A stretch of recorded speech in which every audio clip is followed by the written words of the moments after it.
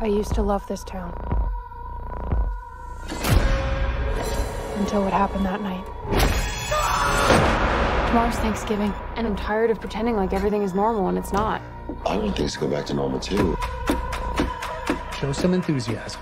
Thanksgiving is an institution here.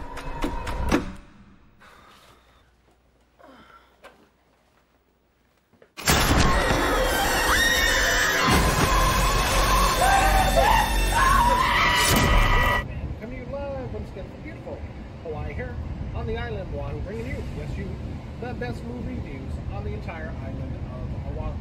And yes, this is Trinidad the Islandman, your Island Man. And yesterday,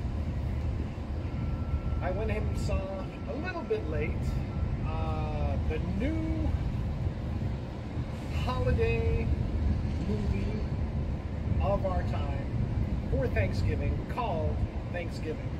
And well, without further ado, remember our rating scale, shock a thumbs up, it's good to see, I recommend it. Shock a thumbs down, it's junk, I don't recommend it. And for Thanksgiving, it is a shock a thumbs up. Now, you've seen the trailer. This is a straight up horror movie, very much in the tradition of, you know, name any one of the Halloween, you know, slasher movies out there. Or, you know, again, for Christmas, like a violent night, you know, a silent night, violent night kind of scenario where there is a killer on the rampage during the holiday season, usually, sometimes out for revenge, and this is no different, except, you know, by what other marketing genius there may be, they decided to put it for Thanksgiving. And, you know, overall the story is pretty good. You know, far exceeding or at least equaling a lot of the 80s slasher kind of flicks that you see always for Halloween. Or like I said, you know, Silent Night, Deadly Night, you know, Violent Night, Christmas slasher movies that we've gotten, you know, a little bit later on, following, trying to hit that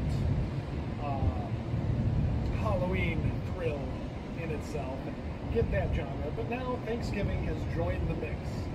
And like they say in this movie, the tagline, Thanksgiving, there will be no leftovers. Essentially the story is you know, a Thanksgiving evening, a store decides to open pre-Black Friday, very much a Walmart-like kind of store, but in people's zest and zeal for the best deals, they smash their way into the store, stomping all over security guards, fellow workers, innocent bystanders, also they're shopping at the store as well. You know, and, well, one of the people who cares for one of the victims that is killed in this Thanksgiving shopping Black Friday, pre-Black Friday massacre, wants revenge. Though the year later, everyone who, you know, he deems was involved with the death of his loved one will feel the swing of his mighty axe for Christmas, or for Thanksgiving. I'm getting all my holidays confused here, just because, you know, Thanksgiving is not a usual time for slasher movies, or slasher things, which also surprises the people who become the unwitting victims of this John Carver holiday man who, you know, Thanksgiving is kind of based on in Massachusetts. John Carver, you know, going around slashing people with this axe, and a lot of the deaths are brutal, bloody, crazy mayhem. And I have to say, it kept me guessing as like, oh, it's this guy, oh, it's that guy, oh, it's this woman. It's like, no. So there's plenty of mystery to be had as you're playing whodunit, trying to figure out who's behind all this and who's going to survive and how he's going to dispatch his victims. And it goes far beyond just stabbing, killing, and chopping off their heads with axes. I will say right now, there is one scene that is frighteningly served up on a platter. Let me just say that.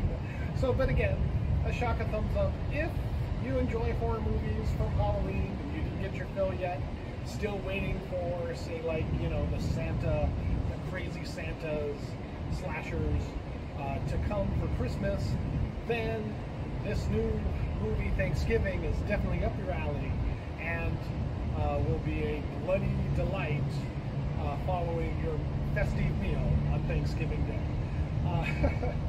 It's been in theaters since the holiday, Thanksgiving holiday. Soon to go to streaming, so just in time, likely for Christmas, or you can enjoy it there with your family prior to chowing down on your holiday meal.